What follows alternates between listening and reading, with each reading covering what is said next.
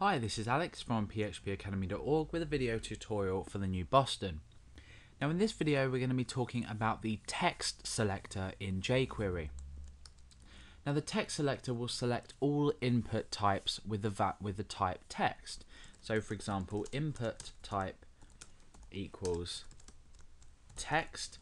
If we were to use the text selector, this would be the field that would be the current element. So we've got this input type of text. Let's go over to our browser and refresh and preview this. You can see that we've just got a text element.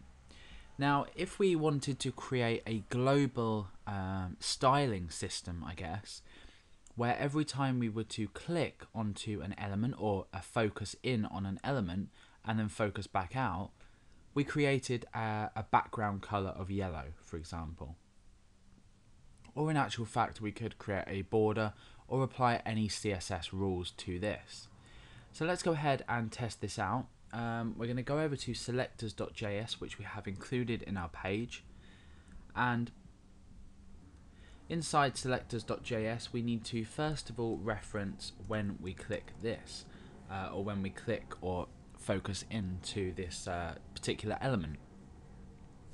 So the element is text and we use a colon and then text to reference this. So now we can say focus in,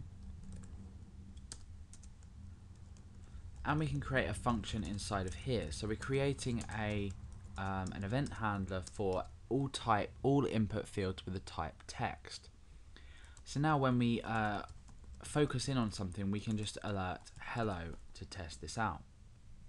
So when we focus in, that's not worked, so I think we need to create that small I. Okay, so now that we've focused into our text area, we get this message, hello.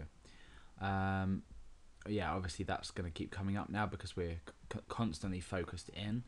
However, what we can now do is we can reference our text area by using this.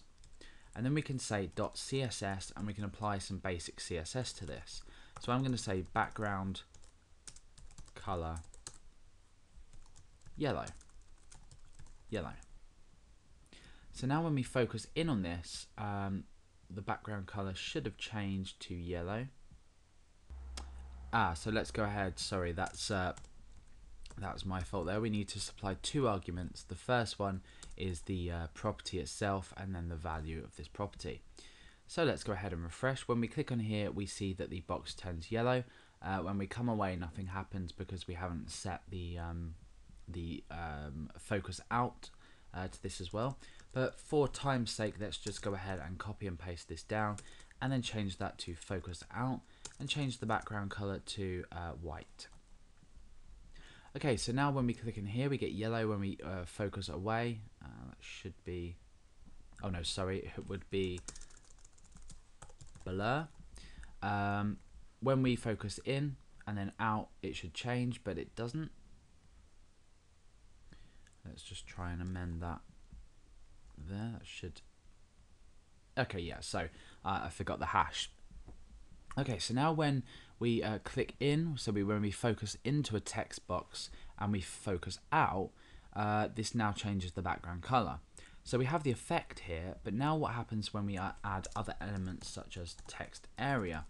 Now text area does not belong to the type text input field set, so when we click on this, we don't get the same effect. So we can set specific effects to input fields by using this text selector. We could, for example, change this to, I think it would be text area. I'm unsure. Let's have a look. No, it's not.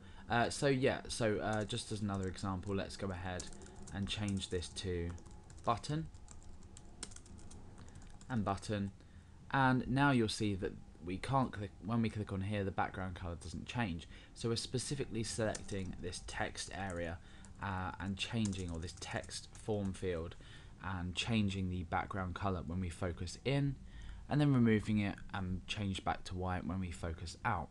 So this selector is extremely useful for when you have form fields and you want to apply styling to all of these particular fields, text fields, but you don't actually want to apply it to things like the buttons and anything else like that. So obviously we can use the input selector as well, and what the input selector will do will change everything with the value input. So it still works on here. It doesn't work on the well, it does work on the text area. Okay, so now it's also worked on the text area. So just by using input, we have any input fields, it applies to all of them. However, we can select specific form fields as well with specific values. For example, we can also choose password, but we'll be looking at that in another part of the tutorial.